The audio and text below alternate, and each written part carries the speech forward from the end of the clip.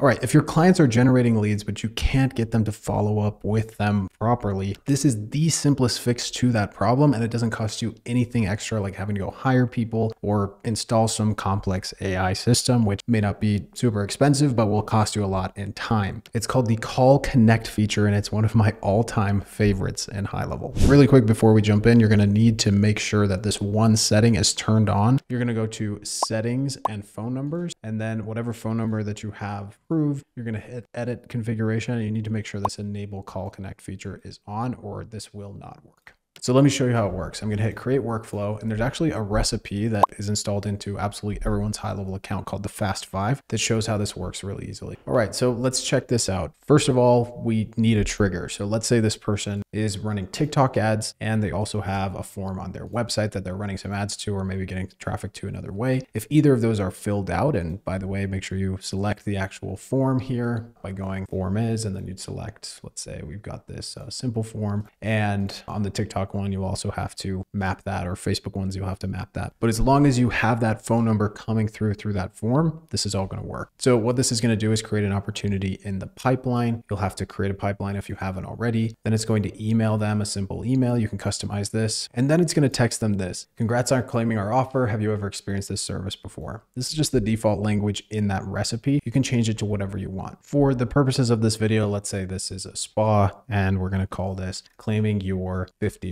spa coupon, contact first name. And then it's really important we ask a question here and engage this lead. There's a couple strategies here. You could ask something like, is this for you or a friend? Or what day of the week is best for you to come in? But in this case, we're going to keep a yes or no question. So instead of saying this service, which let's say that this is what the spa is for. And the reason we want the yes or no question, you'll see in just a minute. The next step here is to wait for a reply, and we've set the timeout at 2 minutes. And this is specifically to the SMS. So this if else or condition step, you could create on your own by going here and doing if/else, and then you can build this on your own. Obviously it's built for us at the recipe, and here you'll want to make sure that you select contact reply and offer claim confirmation SMS, which is this one here. All right, so now that all of that's working, I'll show you what happens in the second half of this workflow. So the first side here is this branch here. If they have responded, then we're gonna have another if else step, and that's going to check the intent type, which is really cool. HighLevel can read that. And if the intent time is positive or yes, then it's gonna send them a booking link. Now this is totally customizable. I'll come back and show you something you could do here instead of this, but all you'd wanna do is pop in your booking link here, and people could schedule themselves. If it wasn't a positive reply, it's just going to send an internal email and say, hey, you should follow up with this person. They'll probably have some questions. Again, you don't have to do that, but it's an option. If they haven't responded to the SMS, we really need to follow up with this person quickly. The whole idea here is that the clients are actually getting results from the services or the software that we're providing them. And so this next step is going to connect them with that lead. And it works in a really cool and interesting way I'm about to show you. Down here on this no branch, if they haven't responded within the first 2 minutes, then they're going to hit this call connect button. And I'm going to show you how to set this up from scratch so you can see it. So you're just going to type in call in the actions here, and the default name is going to be call. You can add connect there if you'd like that to be the name. And then we're deciding what's in the whisper message. Now you can add any kind of custom fields here, and it's going to be played 3 times just in case someone doesn't hear it the first time. They're going to hear that repeat. The other thing to pay attention to is this top part describes exactly what happens here. So it says, if the contact has been assigned to a user, this event will call the user and play the whisper message. If the contact is unassigned, this event will call the number listed in settings, company tab, company phone field, and play the whisper message. If the person who answers the call presses any number key during the call, we will dial the contact, and if they answer, we will bridge the call. So in this case, I'm going to type in, you have a new lead from, and here you have a few options. You could say the name of your software or your agency. You could say the name of the social media, or we kind of mixed lead sources in this one, but if you had a dedicated trigger for TikTok or Facebook, you could say that here. You have a new lead from Facebook. Or what they've done here in this call connect is you have a new lead from the name. Using custom values, they've actually added contact, and then they added full name, and that's going to populate in there and actually read the name of the lead that just submitted, which is quite cool. And then they have this press any key to connect with contact first name. I personally think it's really powerful when businesses are hearing your name over and over again, and they can attribute the results to you. And so what I'm going to do here is make this the name of my agency, which is Streamline. And then I'm going to take this and put it down. And instead of that right after you have a new lead from Streamline, I'm going to say their name is, and then do contact full name. You have a new lead from Streamline, their name is contact full name, and then press any key to connect with them. It's really important you include this press any key to connect line because the whisper message won't prompt the client to do that otherwise. So the next thing here is this call timeout. And what this determines is after your client presses any key to connect and it starts calling the actual lead, it's going to call for however many seconds you put in here. HighLevel generally recommends about 20 seconds. So that's what I put it at. Now, once we come to the advanced settings, this does get a little bit more complicated, but it's not too bad. Basically, there's this thing called voicemail detect. And if you have it enabled, which it is by default, you're going to have a slight delay in the call connection. That bothers some people and they want to get rid of it. If you want to get rid of the delay, you have to be aware that if a call to a lead goes to voicemail, HighLevel is going to think that that person answered because you toggled this on, disabling the voicemail detect. Where that becomes a problem is with this thing in settings, which is stop on response. Stop on response ends a workflow for a contact if the contact responds to a message that is sent in this workflow, whatever the message is, email, SMS, or in our case, a phone call. So if you have this on and you don't want them to be getting any other texts or emails or whatever from this particular workflow, if they answer the phone, but you've also disabled the voicemail detect here, you're going to run into issues where HighLevel thinks that people have answered the phone, but really it just went to voicemail.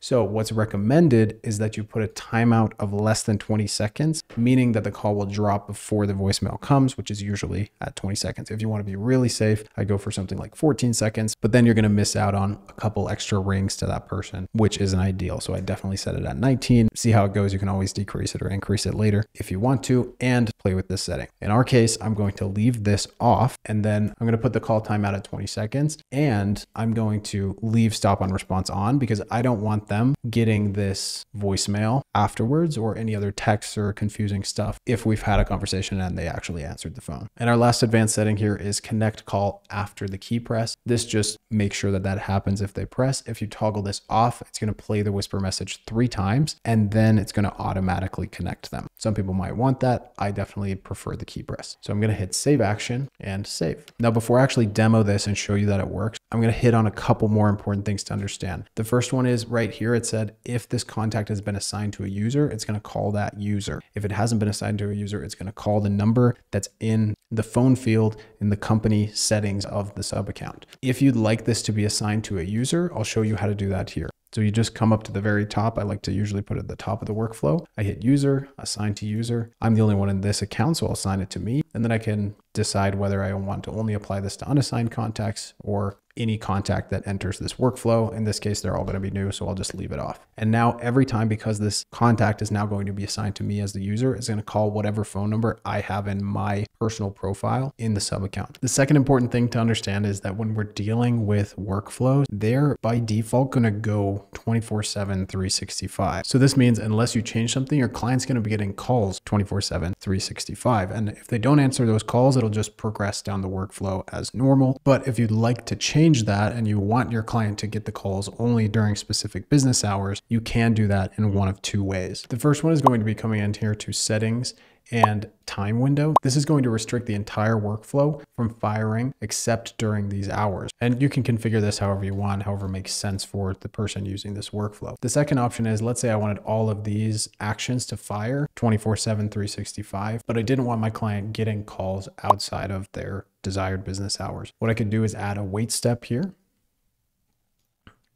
toggle on advanced window, and I can customize this here. So they'll only get them from 9 to 5 or 8 to 5 or whatever I set it at. And you should know that if a bunch of contacts come in outside of the time window, they're just going to get processed one by one once the time window begins, with about 30 seconds to 1 minute between calls. So if you had 5 leads come in overnight and the workflow starts again at, let's say, 8 a.m., you're going to get a call at 8 a.m. If that person answers, you'll have that conversation. You hang up. There's going to be about 30 seconds to 1 minute, and then your client will get another call and they'll be prompted again to connect with that one. Let's say that one doesn't pick up. There'll be a 30-second to 1 minute wait, and then the client will get another call, and so on and so forth. Now, the other thing I want to show you is what happens down the other side of this workflow. So if the person does respond within the first 2 minutes and the reply was positive, I'll show you the settings on each of these, then they're going to send them a booking link here. If it wasn't positive, which in our case would mean that they said, no, I haven't tried Himalayan salt bath before, it's going to send an internal notification. Depending on your use case, that may or may not make sense for you. The reason I wanted to show you this side of the workflow is I actually think this is a great other option for adding a call connect step. So I could add one here, and right after someone has said, hey, yes, I have tried it, perfect, I'm going to give you a call. And then I could add something in the whisper message here like, and they have tried Himalayan salt therapy previously. And then we can hit save here. And then in this case, if they don't pick up the phone, it will send them the booking link. If they do pick up the phone, we have stop on response toggled on, so it won't send them the booking link. Perfect. I could also add another one here, copy this info and say they have not tried Himalayan salt therapy previously. And that way the person calling has a little bit more context on that lead. And then I could add a text here or send it to AI or something else after that initial call. So now let's actually demo this. I'm going to hit publish and save. I'm just going to manually add myself to this workflow. Hit add, and there we can see the text went through. I won't get the email just because I have a dummy email connected to this contact. I can confirm I did get the text, and what I'm going to do is just ignore it. And if we actually go look at the workflow here, you can see I'm on this step. I'm on the wait for reply or 2 minutes step, and we could wait for the full 2 minutes, but just in the interest of time, I'm going to go to enrollment history. Here I am, test walker, and I'm just going to progress myself into the next step. And once I do that, you're going to see that I'm on the call connect feature, and boom, my phone is ringing, and it's ringing from the high level number in the sub account. So I'm going to hit answer. A new lead from Streamline. Their name is Test Walker. Press any key to connect with Test. You have a new lead from Streamline. Okay, so it's playing 3 times in a row. I'm going to press any key, and it starts ringing, and then I'm getting a phone call as well because my phone is both. It's the phone that's being called and it's the office phone. I'm going to go ahead and send that one to voicemail, like I didn't pick up. So you heard that, couldn't connect with the lead, they didn't pick up the phone, and then I'm going to progress through the rest of the workflow here, and I should get that voicemail, which is here. Go back, you'll see, there we go, left a voicemail.